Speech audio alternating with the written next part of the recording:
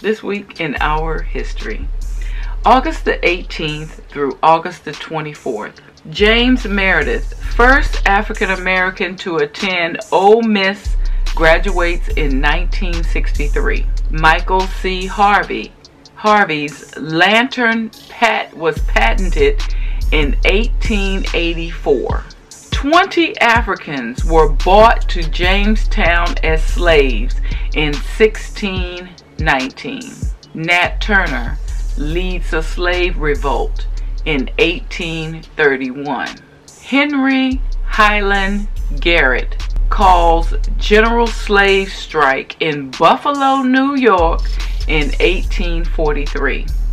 Booker T. Washington founds the National Negro Business League in 1900.